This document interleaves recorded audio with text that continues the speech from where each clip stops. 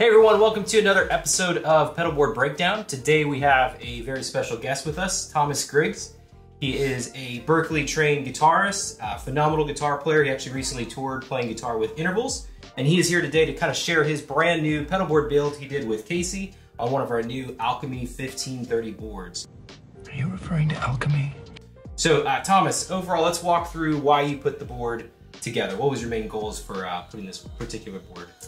Have as many options and pedals as possible, and the ease, the tiers, super helpful. We had a bunch of pedal lifts before on the old board, and things were kind of crammed together. This is a lot cleaner.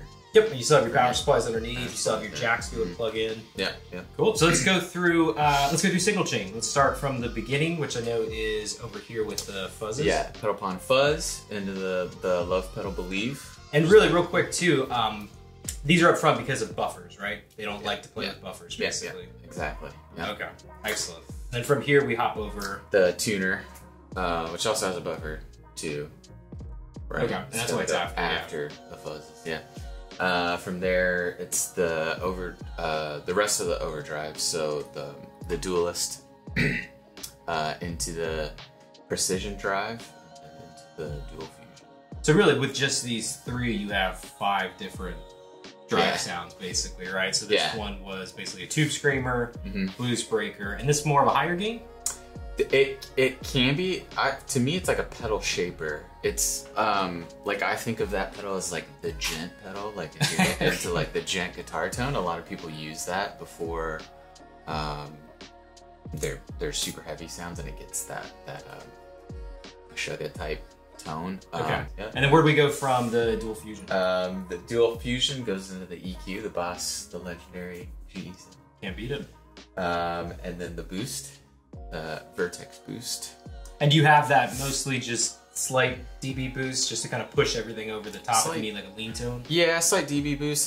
It's just literally sounds like the amp getting turned up. I use that a lot on gigs.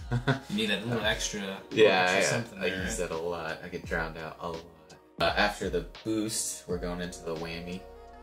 All the mod stuff. Okay. And this is like the big boy one. Yeah, that's all the bells and whistles there. Yeah, kind of unnecessary sometimes. But it's funny to have because like you'll have, I don't know, I'll be at a gig sometime and the singer will be like, "Don't stop believing," but in like D or something, so you lose all your low end. Yeah. You know, moving up to like, because this also does direct pitch shifting where you can actually pick an interval or do like a step modulate and actually have it in tune. Okay. Quick. And then the other modulation, so we're going to the pog. Pretty sure. And then after that is volume. Well, this is a combination, right? This was the new piece to your board. This is the volume and wah. Volume and wah. It's one of those things, I mean, I'm sure you probably don't wah all the time, but when you want to wah, do you really want another treadle pedal on your board? No, you just want to be able to switch it on and off. Yeah, that's the thing, is I don't wah a whole lot, but it's nice to have that option. Just in case you need to. Yeah, I know it's not like in the right part of the signal chain, but it gets the job done. So real quick too, you like your modulation and pitch shifting after your drives. Kind of get a really thick, kind of fat octave sound. You dig that? Cool. I like that. I know with me, a pog is always on one of my boards, and I've always gone through both sides. I'll put it up front to get it super crystal clear, or I just want it right after an overdrive and like really crank to kind of get that super fat octave sound. Real fat. Yeah, I like that one. So from the wah volume, we hop, I'm assuming, to those last 2 guys on the end there? Yeah, the last 2 would be the freeze, and then the mod, or is it? It's the freeze and then the mod 11.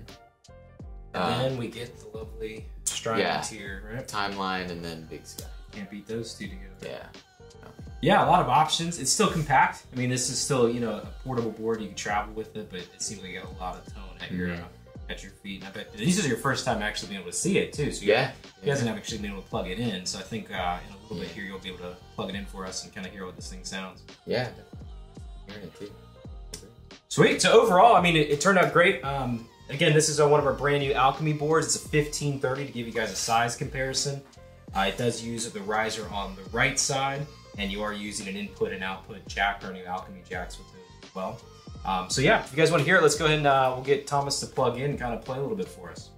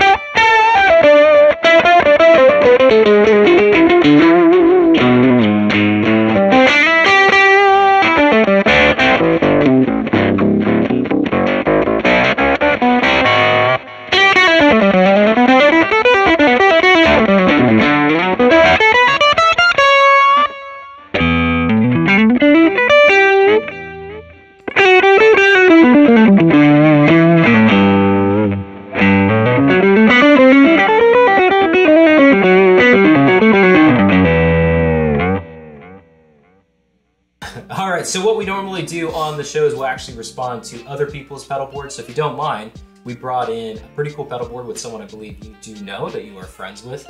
This is a board from Tosin Abasi. This was a recent board set up by Vertex, and it's a pretty killer board. I just want to kind of get your response to the signal chain, and again, I know you've probably played and you've probably played through his older board. I want to get your response to what you think about this particular setup. So we'll go through the signal chain. So to start off, he's going to the buffer, and then from the buffer, he's hitting the noise suppressor up front, which is kind of interesting too. Which yeah, you'll see in a minute. Okay, we'll see apparently. And then from there, we go into the ES Boss looper. So in loop 1, he has the Bogner Harlow, which I know he's used that one before. I've seen that one on some of his other boards, and that's got the Rupert Neve transformer in it, or the transistor in it, which is pretty cool. From there, he goes to loop 2, which is the BEOD, so the Friedman OD. Loop 3 is the, I think a newer one, it's the Vertex Dynamic Distortion, which is, where's that guy at? Yeah, right there. And then, I wonder why he chose this one, but he's going next into the Abasi Pathos? Pathos? Pathos? Have you played that one? I have one at home, yeah. And that's obviously his signature pedal that he has, so it's going to make a spot on the board. And then into another Vertex with the steel string right here. So out of the, well, still in the loop, we have a volume insert. Oh, okay, so that's going in and out from the return of the NS2. Yeah. That sounds like a Casey explanation. So the reason he does that is so you can put, since all of the drives are in separate loops, this allows him to put all of the drives in the noise suppressor. But well, why is the volume integrated in? Oh wait, it's not a volume. It's not. It's an insert. He's using the noise suppressor as an insert. Yeah. To be able to clean up anything that's on. Yeah. That's smart. Clever. So instead of putting 4 noise suppressors in, it'd be fun if a bigger board. So back to the looper in loop 6, he has his Para EQ, the Empress Para EQ.